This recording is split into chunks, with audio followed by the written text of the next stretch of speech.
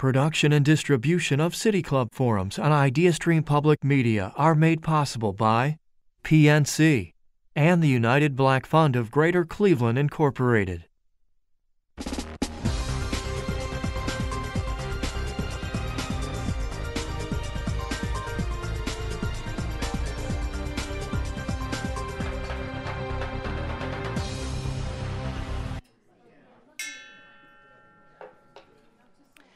Good afternoon, and welcome to the City Club of Cleveland, where we are devoted to conversations of consequence that help democracy thrive. It's Friday, February 4th, a snow day for many here in Cleveland, and I'm Cynthia Connolly, Director of Programming here. I am pleased to introduce our forum today, The Soul of Democracy. Today's forum is part of the City Club's Health Equity Series, because increased access to civic participation is at the heart of every healthy community. But there is a battle over the soul of democracy today.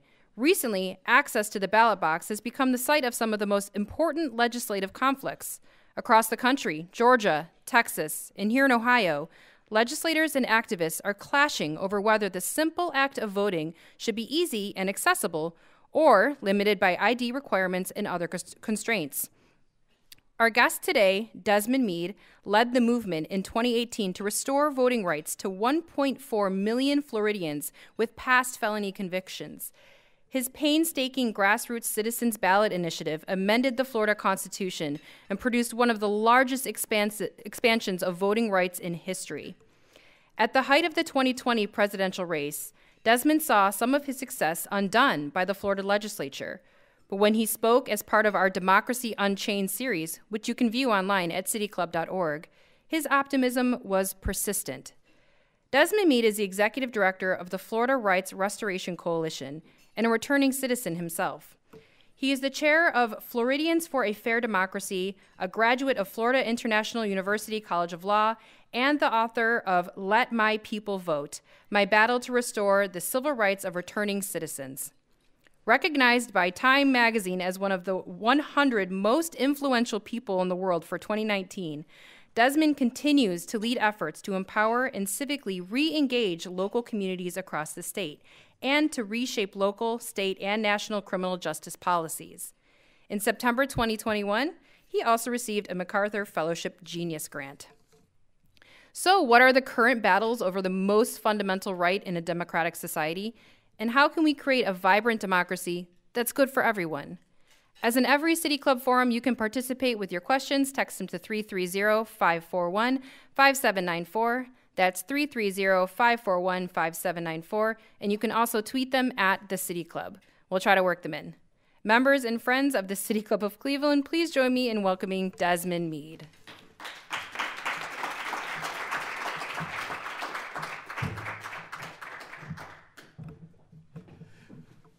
Good afternoon.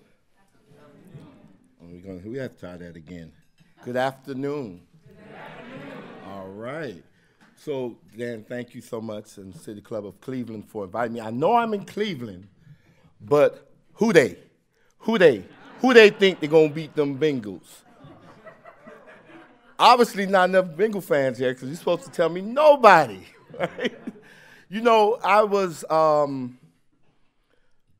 talking to a friend the other day, and I told him that this year's NFL playoffs have been the best playoffs ever in my entire life, right? And I think what made it so enriching was the fact that all of those games were decided by 3 points, right? And that another part was that a lot of the visiting teams actually won.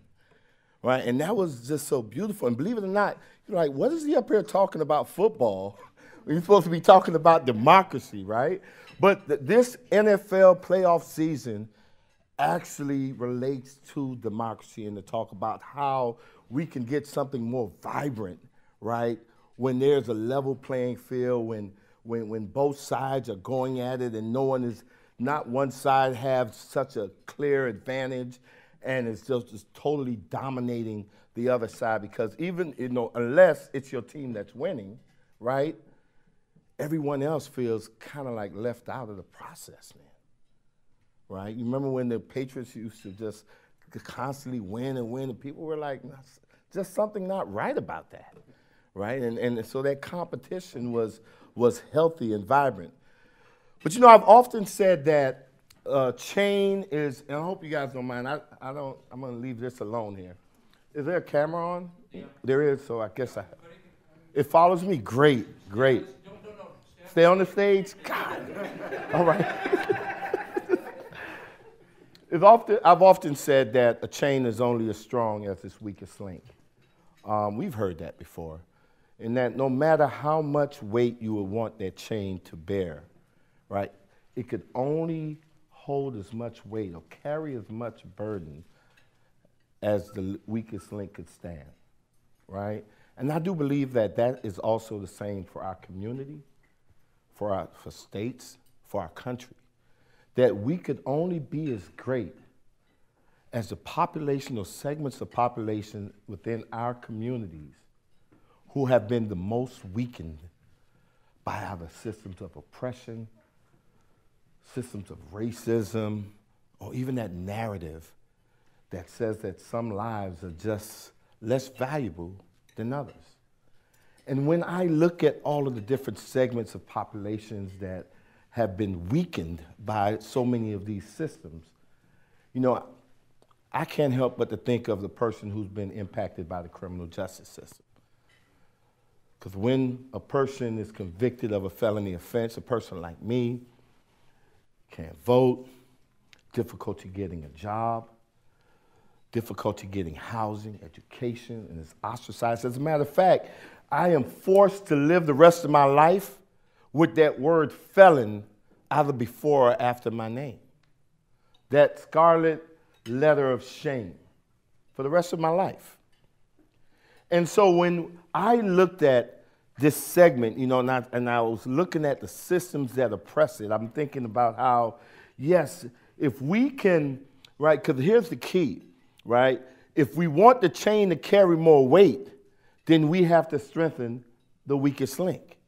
If we want our community to be able to be more prosperous, if we want our democracy to be more prosperous and more invigorating and more vibrant, right? Like that vibrancy we felt when we was watching the game, it was just so exciting, right, and exhilarating. If we want that in our community, then we must focus on strengthening people who have been denied access to democracy. All right, and so when I'm able to vote, that means that, guess what? I'm able to participate in democracy, which makes it more vibrant. If I am able to fully participate in our economy and I'm able to get a job and to buy a house and to do all these great things, then what does that do? Does that only benefit me? No, it benefits everyone because we benefit when everyone fully participates.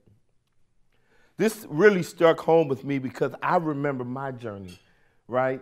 I remember in August of 2005 when I was standing in front of railroad tracks in South Florida, waiting on a train to come so I can jump in front of it.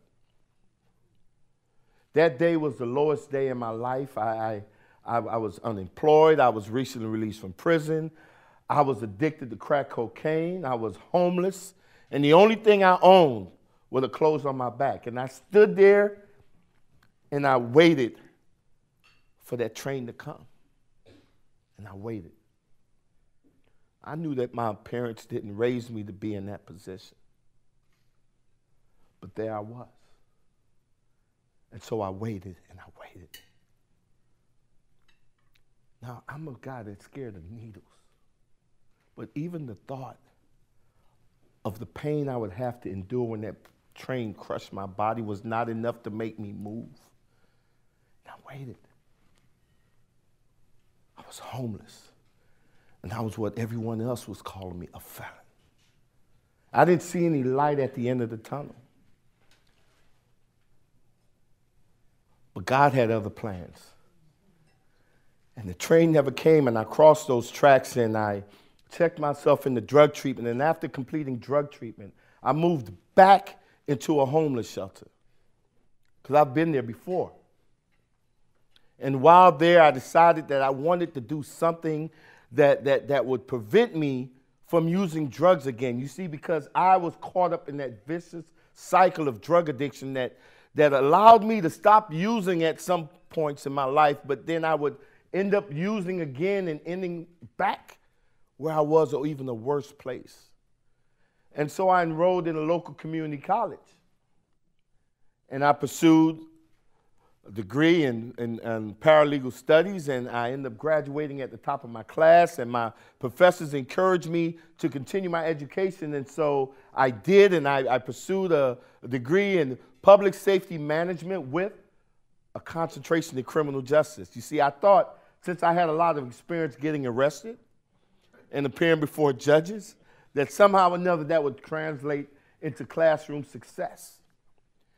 And it did. And I ended up graduating with highest honors, and eventually I got accepted into law school. And in May of 2014, I graduated with a Juris Doctorate degree. You can clap now.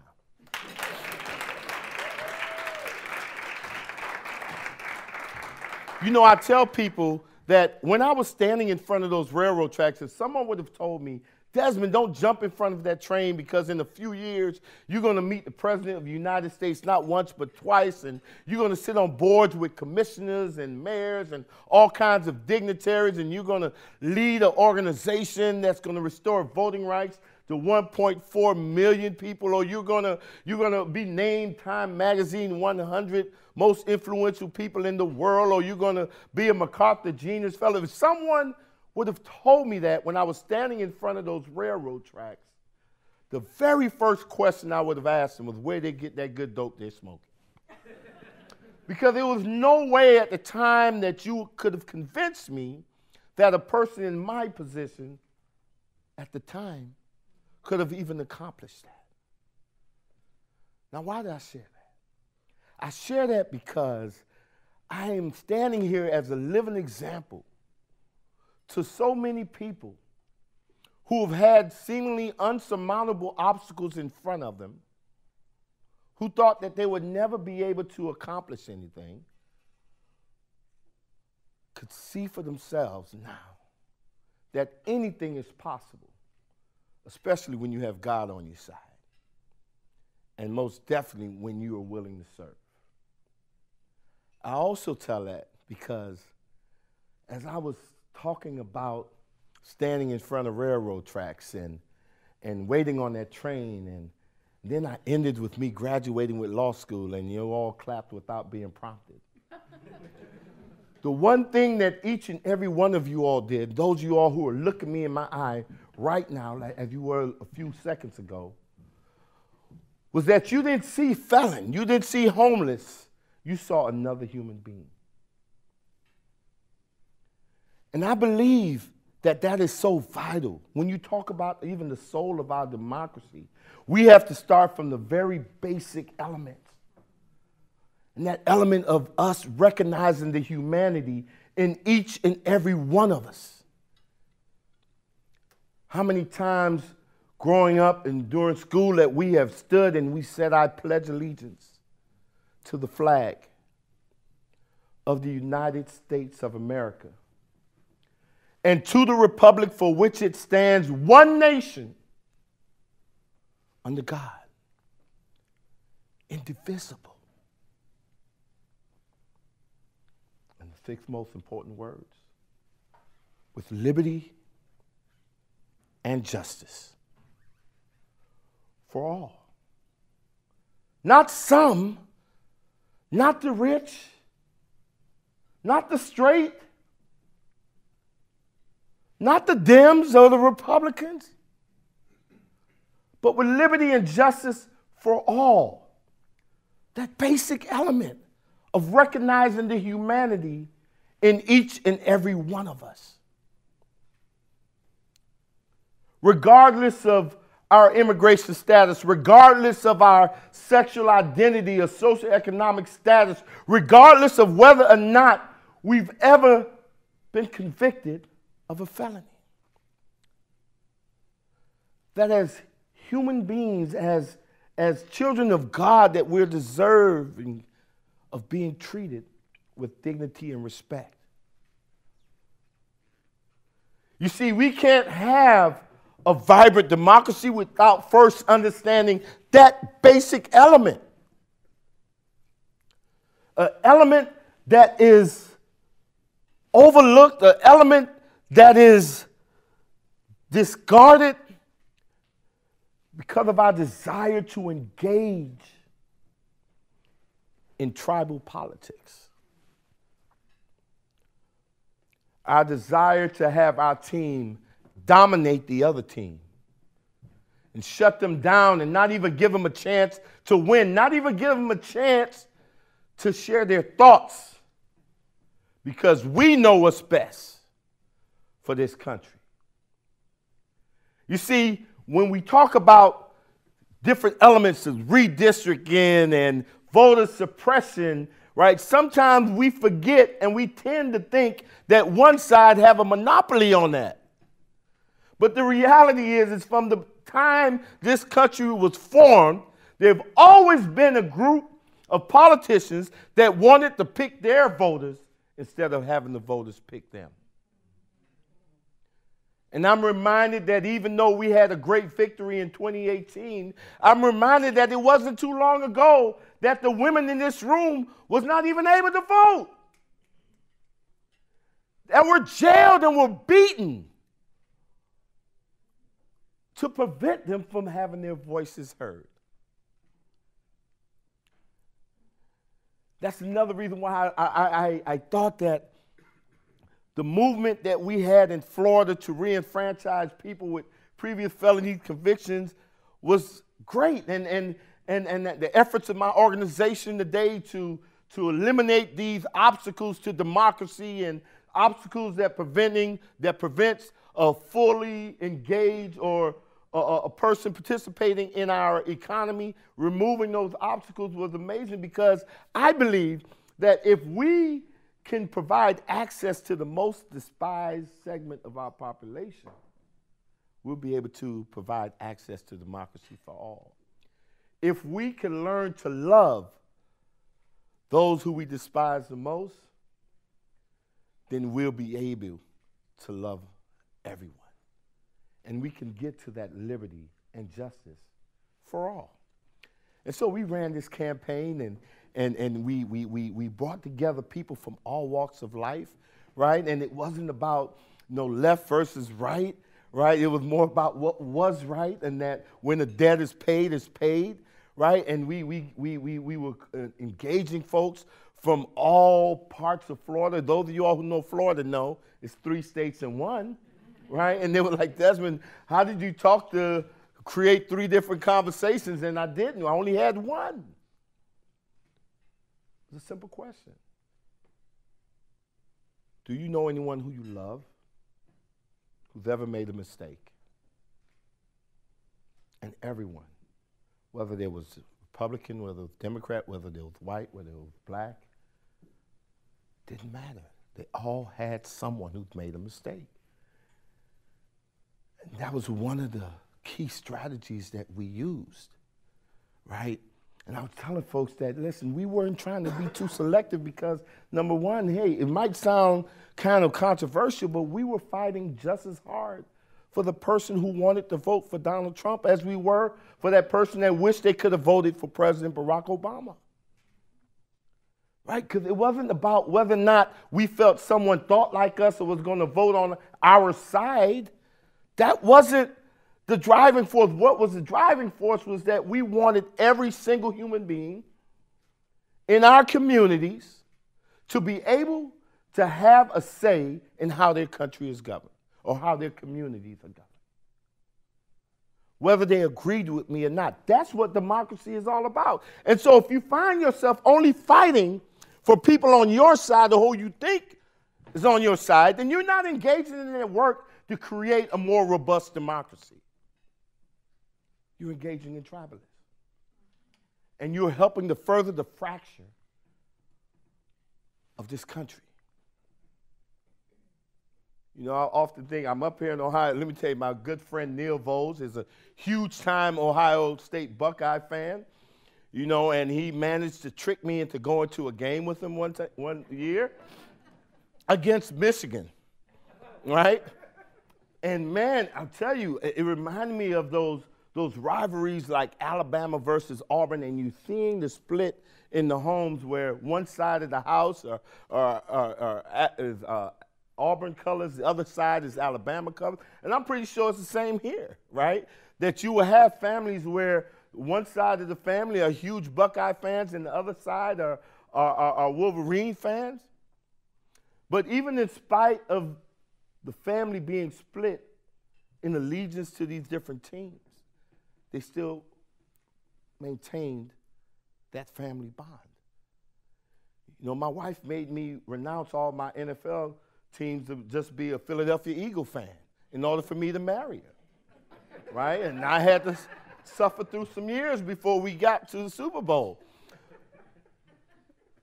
But in spite of our differences, we still was able to love each other.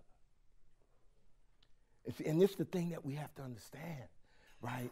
That when we talk about democracy, it's not about my side beating your side or which side is the better side or whatever. When we talk about democracy, it's about both sides being able to fully engage and participate on a level field, right?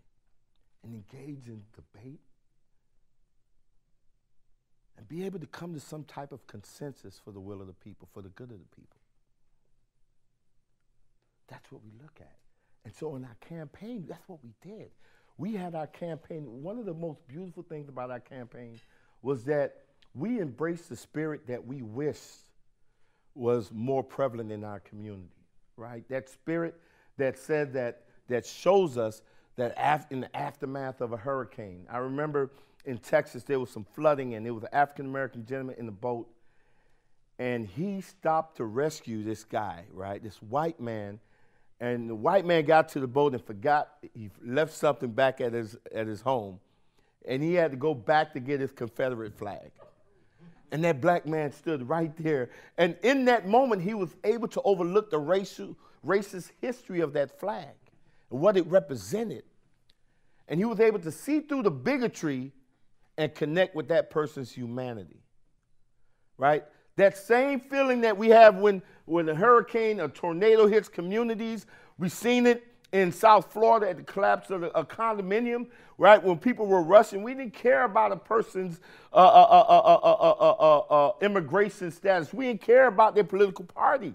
You're on the road, Bakari, you're on the road. And you're driving here at the City Club and you see that accident on the side of the road and you decide you want to stop and help. And you get out your car and you run up to this person that's laying on the ground, and I'm willing to bet right now, $100 in my pocket, your first question is not, did you vote for Donald Trump? What is your immigration status? What's your sexual? No. It's likely going to be around, are you okay or how can I help? You see, it's those moments in which we are great as a country. It's in those moments where we can create a great and vibrant democracy. Those moments where we can see past what divides us and connect with each other along the lines of humanity. We even have to look at voting like that. So many times voting is just superficial. It's about what side gets more votes than the other side. And we have to go register more Democrats so we can outpace the Republicans, and we have to try to find ways to discourage people from voting and encourage our people from voting, right? And the reality is that we don't just want a voter. What we need is an investor in democracy, regardless of how they feel. That's what we did in Florida. We were trying to create more investors in our democracy. So we didn't talk to our people about politics. We talked to our people about love. We talked to our people about the need to fully engage in our democracy to make it more vibrant. The soul of our democracy rests with our ability to connect with each other along the lines of humanity. Could we see that person that God created? Can we see them? And not the color of their skin, not their political affiliation, not any of those other labels. Because there was no labels on with liberty and justice for all. I'll welcome questions at this time.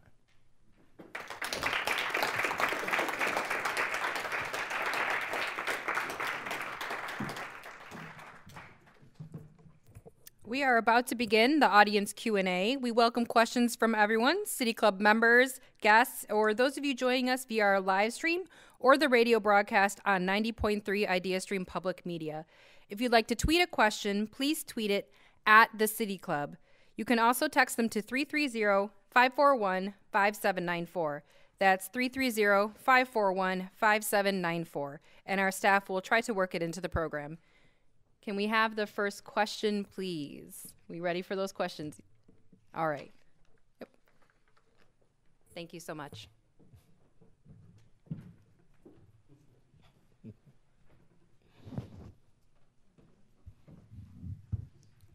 Hi, Desmond.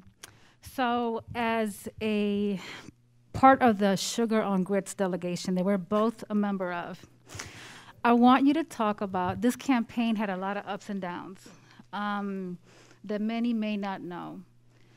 Tell us, you spoke a little bit about how you were able to coalesce and work on getting a contingency of Floridians across demographics to get behind you, regardless of political identification. One that stands out to me is a moment where the campaign was involved in volunteer efforts. I believe it was after Hurricane Maria, but that's not the only one. So talk a little bit more about humanity overcoming political identification. Thank you for that question, those three questions in one. But I'm glad, if you notice, she opened up with as part of the Sugar on Grits delegation, right? There's this huge debate that's going on across the country about whether or not you put sugar on grits. Anybody put sugar on your grits? Please raise your hand. You know what? All right, and see, I love that because now you're hearing feedback from the audience that, no, you don't put sugar on grits. You put maybe butter, maybe some cheese, but you don't put sugar on grits, right? I'm a sugar on grits guy. And let me tell you how I explained it, right? At some point, peanut butter and jelly was not popular. At some point, somebody was like, you putting peanut butter with jelly? That's not how we do things around here. But see, sugar on grits is also symbolic of the way we have to engage folks. See, because we have been so accustomed to doing things a certain way, right? And we've been so accustomed to using techniques that may have been beneficial 30 years from now, 30 years ago, and not even realizing that times and systems have changed, but yet we're still stuck in a way of doing things. We're still stuck in our language. We get so tied into languages and not really being like tuned in to what's going on the ground, that we're trying to force things through, and then we wonder why we're not successful or why it seems like we just keep on spinning the wheel. Amendment 4 campaign was a campaign about sugar on the grits. It was a campaign about doing things differently, right? That model of, okay, you mobilize your base, you move the middle, and you neutralize the opposition. Y'all remember that, right? But no, what about just getting the opposition and turning them into your base? Right? What about, because see, in Amendment 4, I was told, and number one, because of some erroneous illusions, that when you talk about felony disenfranchisement, folks are going to automatically think, oh, man, if we fix that, man, that's a win for the Democrats, right? And why is that? Because number one, when people think of the criminal justice system or people who are in prison, they're thinking about people that look like me and not like Dan. That's number one, right? And number two is because people that look like me are the only race of people who someone could look at and just automatically assume what political party they support. Just think about it. Can't look at no one else. I don't know if Dan is a Republican or a Democrat. Guess what? I don't care. But because of these beliefs, then people are saying, okay, we can only do things a certain way. You can't talk to Republicans because Republicans are against people getting their rights back, especially in Florida, because they know if they do, Florida's going to turn blue, right? And because of all of this, you have over 1.4 million people that are suffering and shut out of democracy because we can never come to a consensus because everything is based on what? Which party is going to benefit? What about whether or not democracy is going to benefit? And so we engaged in a totally unconventional campaign that went against the butter on the grits, right? And we did things differently. We spoke to Republicans. We spoke to independents. We didn't care who you were. We spoke to you and we talked to you not about whether or not Florida's going to turn red or blue. We talked to you about love. What about somebody that you love that made a mistake? Do you think they deserve a second chance? And that was enough to power through all of the partisanship, even the implicit racial biases. So thank you for that question. Desmond, quick question. Can you talk about how you made sure that the folks who were directly impacted, the returning citizens, were constantly the voice of this campaign? We all know a lot of money came into Florida, a lot of national organizations who wanted to lead efforts on the ground. I think you did a really great job of making sure that those voices really fought the fight. So, thank you for that question. Yeah, and it just so happened through trial and error. You know, those of you, when you read the book, I think you'll see a few passages about this. But, you know, there was a time when, you know, I was able to get a handful of organizations to be interested long enough in this issue to want to be a part of trying to figure out how we can launch a ballot initiative. And it was funny because at some point afterwards, right, and listen, I'm this guy that, you know, I used to be homeless just a few years prior to that, and I'm hanging around all these great organizations with beautiful initials, and I acquiesced a lot of power to the established organizations because they know how to get things done, right? But the problem was that when the going got tough, they got going, right? And when I looked around, I found myself standing by myself. And I started to realize that, you know, yeah, they could wake up the next morning and vote, but I can't. I don't have the luxury of walking away, right? I like to share this analogy that I think is so appropriate.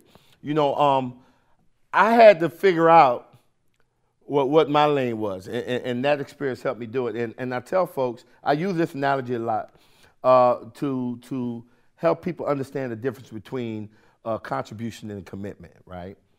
And believe it or not, people get that, they do get those two things confused, all right? And the way I use it is, the way I attempt to help people understand the difference is talking about a ham and cheese omelet. Now, I'm pretty sure most of us, we're not going to debate about ham and cheese omelet, right? But basically, the ingredients to ham and cheese is the egg, the ham, and the cheese, right? And then if you were poor like me growing up, then even milk to stretch the eggs, right? I know you guys never done that before. I'm the only one. But we know that the egg comes from the chicken. We know that the cheese and the milk comes from the cow. And we know that the ham comes from the pig. Well, the chicken made a contribution to the ham and cheese omelet. The cow made a contribution to the ham and cheese omelet. The pig, however, made a commitment to the ham and cheese omelet, right? I was the pig trying to play the role of the cow or the chicken. And I was asking the cow or the chicken to be the role of the pig. See those folks with the nice fancy initials? They weren't pig material. The reality was they were actually cows and chickens. And so I couldn't be mad at them when they walked away, when it wasn't looking sexy, or it wasn't the hot topic of the day, or there wasn't a lot of money out there that was committed to that. And so I could understand why when there was no money in the campaign that they left.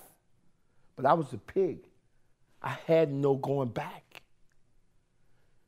And so we pushed and we pushed. And let me tell you, I used to drive over 50,000 miles a year on my car in Florida. Right? Sometimes borrowing money from my fiance at the time, who's now my wife, just so I could have gas money to get back home. All while being in school. And let me tell you what happened. At some point, that grassroots picked up steam. And we were getting close to a very important benchmark. And then, yeah, the initials came back. You think I told them, hell no? No, come on in. 'Cause you can't have a beautiful ham and cheese omelet without the egg, cheese, and the milk, along with the ham, right? And so we needed everyone's input, right? But this time, I understood who the pig was, right? And that's where the buck stopped with me. And I helped them understand that they were actually cows and chickens and not pigs. And that's how we kept them, I guess, in their lanes.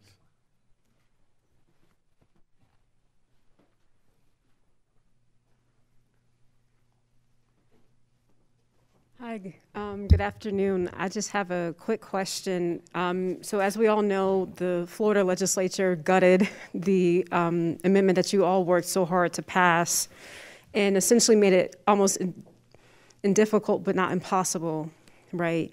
Meaning that folks had to pay their fines and fees, but clearly the courts don't keep really good documents, so it's almost impossible for people to know what they owe. So I guess my question is what is the next steps, either in terms of another amendment, maybe another law to require courts to make it explicit what people owe?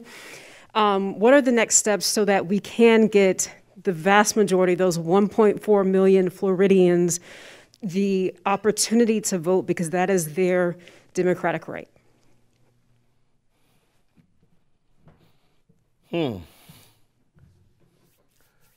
So one of the things, and I like the phrase that, after we passed Amendment 4, the Florida legislature gutted the win, right? I love that, right? Because here's the deal, and that has been a misconception for quite some time.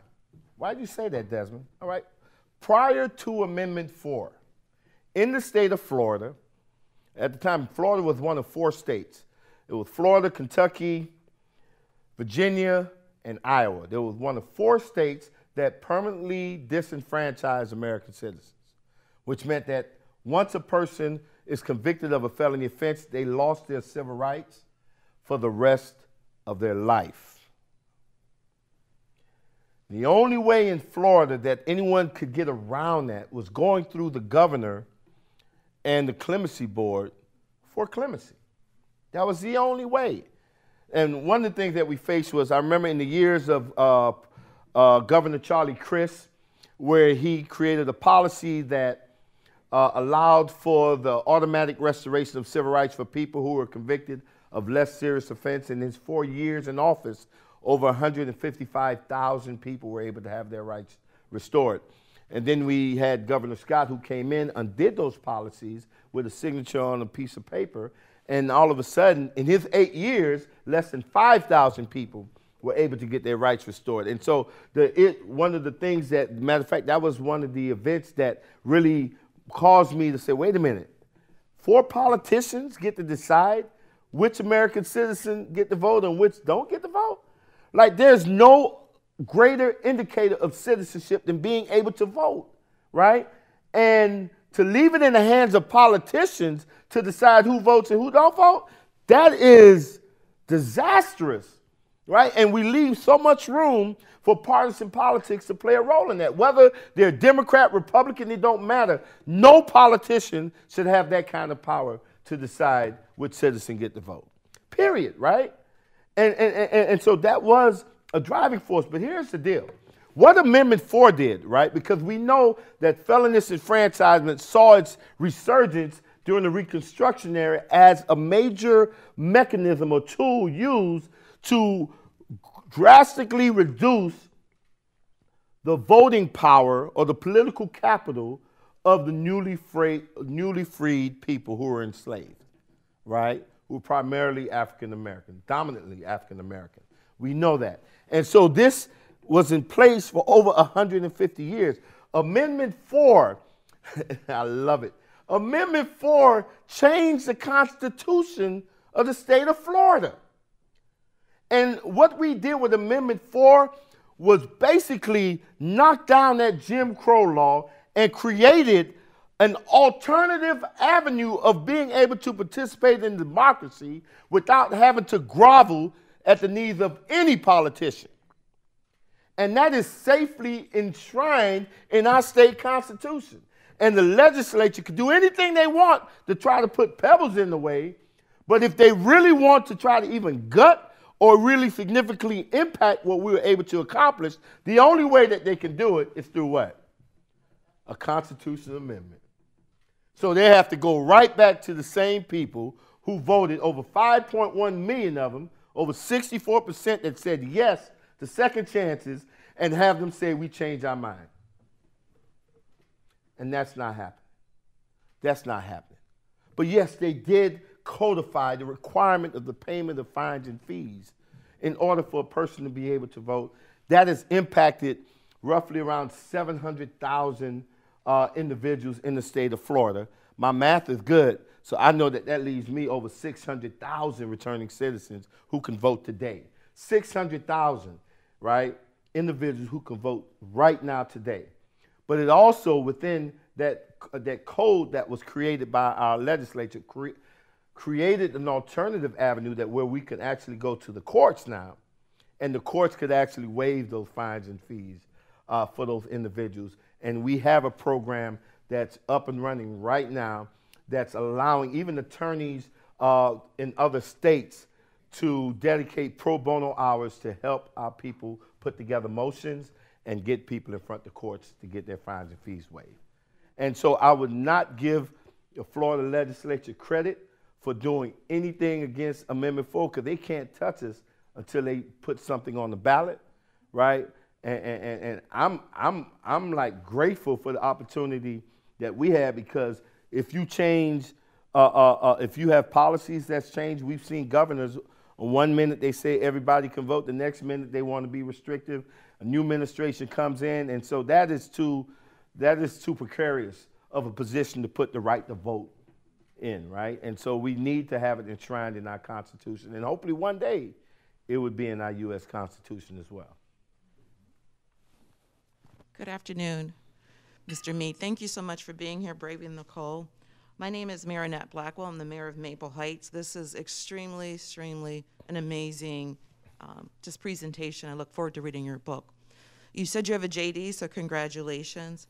So my question as one of those politicians and one of those elected officials is, we've gotten to empowering those who have felonies, the right to vote in Florida.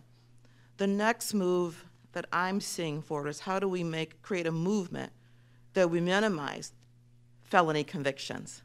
And certainly with your background in criminal justice, you understand that. That's still a barrier. We now, in addition to what you're doing, that work needs to continue all over this country, is we need to move where the felony convictions are reduced as we truly make a conscious effort to reform our justice system. Do you have any thoughts on that? Is that a part of your overall movement and vision for the soul of democracy? Madam Mayor, thank you for that question. Yeah, and I have a whole lot to say about it, but Dan is looking at me. And so, but what is what I can tell you, right? And you can't, you know, I do not believe that you can change the criminal justice system, right, from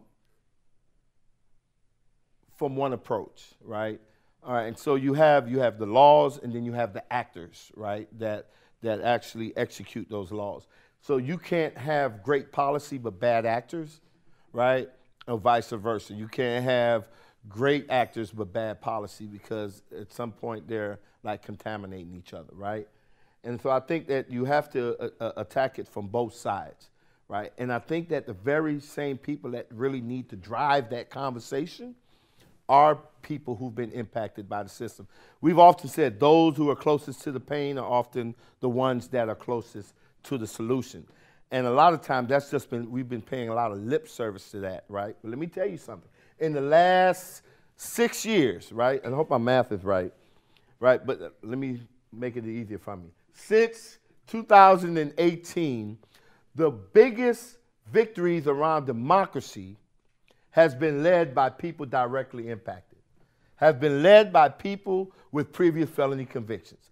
From Amendment 4 in Florida to Amendment 2 in Louisiana that eliminated this Jim Crow jury system rules, to winning voting rights to thousands of folks, to Prop 47 in California, that extended voting rights to people even while they were on probation, right, to court victories in North Carolina, right? So over the last 6-7 years, there's been strong proof that, man, if we just let the people who've been impacted the most, right, take the lead, we can make some changes. But the other thing is about we have to shift the narrative, right? The narratives are so important. I talk about it all the time. I share the story of one of the books I read, African American and the Atomic Bomb, which talked about the African Americans' response to the bombing of Hiroshima and Nagasaki, right? How African Americans were basically like, man, if the United States can drop a bomb and kill all those thousands of people, what can they do to us, right? And we're not on the best of terms right now. So they were concerned. But the thing about that book that really stuck out to me was that prior to bombing Hiroshima and Nagasaki, the United States went on a massive propaganda campaign that depicted the Japanese people as dangerous, violent people, right? And even with drawings, the characters was exaggerated fangs and exaggerated eyes and all that kind of stuff, right? And what they were doing was two things. Number one, they were dehumanizing the Japanese people, and they were desensitizing the American public as to their humanity, right? And they did such a great job that when the United States dropped the bomb that killed thousands of innocent women, children, and men, rather than there being public outrage, there was celebration. Stop and think about that for a minute. There was a celebration of the murder of innocent women, children, and men. That's the power of the narrative. That's that same narrative and mechanism that tells us that being black is dangerous. They're violent people. They are super predators, and these felons are a scourge of these criminals. And listen, a narrative, immigrant, right? If I want to dehumanize them, just put illegal in front of it. Now people are not caring as much about families getting separated at the border. They don't care about the inhumane treatment of people in prison and putting children in solitary confinement, or arresting 8- and 9-year-olds and putting them in handcuffs, or putting a human being in a cage, or even conditions that's not even fit for an animal. But that's the power of the narrative. And so we can fight to change the policies, and we could change the actors, but if we don't change the narrative, then nothing really changes.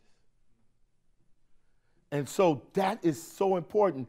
That's why there's so many orgs or groups that's out here that's, no, don't call us felons, call us justice-impacted people or formerly incarcerated people. We use the phrase returning citizen in Florida, and I believe in D.C., but we have to recognize first that we're people, we're somebody's sons, daughters, right? And let me tell you, you want to talk about changing policies around, say, the school to prison pipeline, or changing policies around police encounters and all that? It's very simple. You take away the politics out of it, and you ask yourself one question. Just one question. If you're thinking about juvenile justice reform, what you say is, how would I want my son to be treated if he did something at school?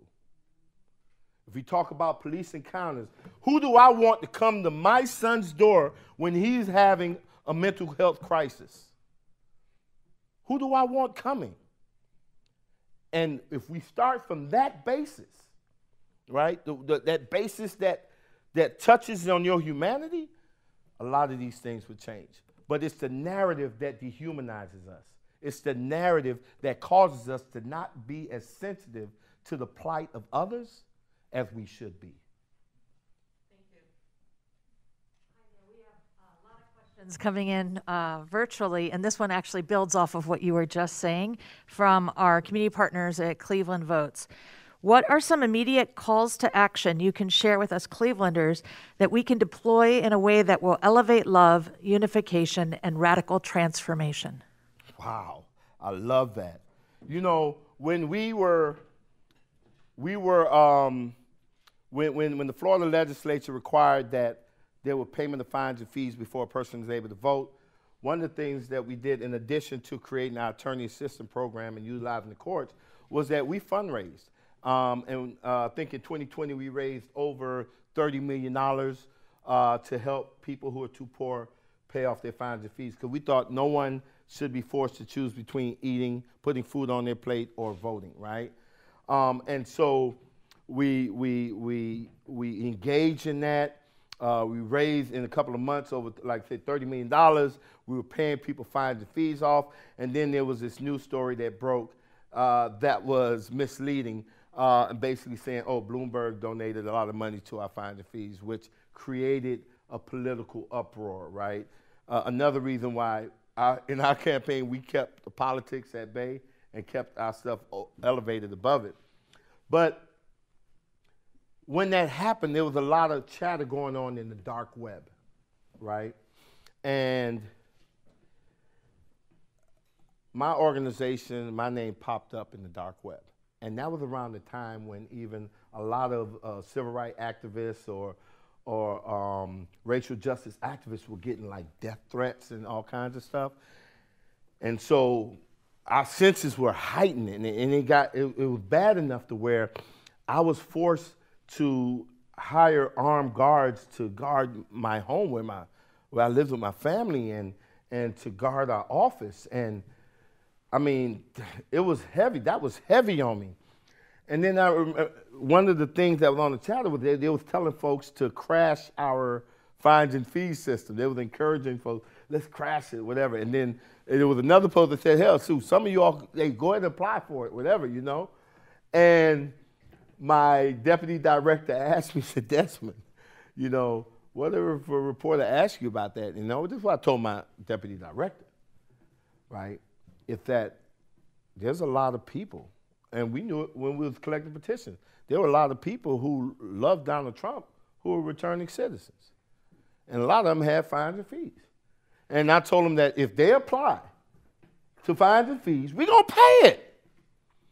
But you stop and think about that for a minute.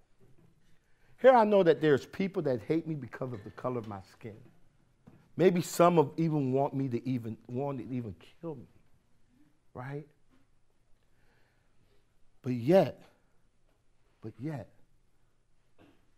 I was willing to say, no, even though they hated me, we're going to pay their fines and fees, because even though they hated me, they still deserved a shot at democracy. They should have access. And so to your question, right, which I think is a beautiful question, is that we cannot allow ourselves to be pigeonholed into fighting for access to democracy or for any cause. We should not allow ourselves to take on these labels or allow labels to be put on us, because when that happens, it limits who we can talk to and who can talk to us. And I know that at the depths of the things that we're passionate about, right, that we don't see the race, we don't see the partisan politics, because when we're knocking on doors, right? In our communities, when we're meeting people on the train, on the subway, at our jobs, at our schools, right? These are people from all walks of life. And so we have to figure out, how do we love our way through that, right? And understand that, man, I don't just only knock on certain doors to talk. No, I'm going to knock on every door. And I'm going to have that conversation. And so we've got to find a way to love through the hate. We got to find a way to love through the fear. MLK once said that hate can't drive out hate, right? Fear can't drive out fear. But I am a disciple of the fact that love can conquer that all. And in Amendment 4, that night in November, when over 5.1 million people voted yes, over 1 million of them were Republican, right? What I seen was 5.1 million votes that wasn't based on hate or fear, but rather votes that was based on love, forgiveness, and redemption. And we showed the world, we showed the state, we showed this country that love can, in fact, win the day, that we can move major issues without having to tear each other down, without having to be fearful of each other. We can move it with love if we're willing to be committed to it and courageous enough to do so. Thank you.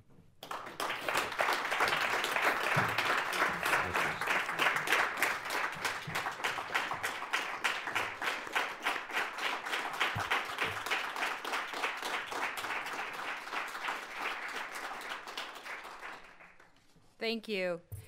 Today at the City Club, we have been listening to a forum featuring Desmond Meade, President and Executive Director of the Florida Rights Restoration Coalition. It's part of our Health Equity Series in partnership with the St. Luke's Foundation. We'd also like to welcome guests at tables hosted by the St. Luke's Foundation and the Young Latino Network. We're happy to have you all here. Make sure to join the City Club next week on Friday, February 11th. We'll be hearing from Beju Shah, President and CEO of the Greater Cleveland Partnership. There are only a few tickets left for this forum, and you can purchase them and learn more about other forums at cityclub.org. And that brings us to the end of today's forum. Thank you, Desmond Meade. Thank you, members and friends of the City Club. Please stay warm. I'm Cynthia Connolly, and this forum is now adjourned.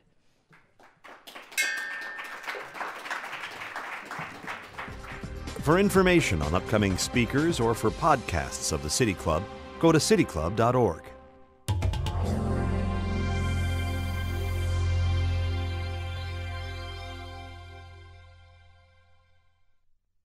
Production and distribution of City Club forums on IdeaStream Public Media are made possible by PNC and the United Black Fund of Greater Cleveland, Incorporated.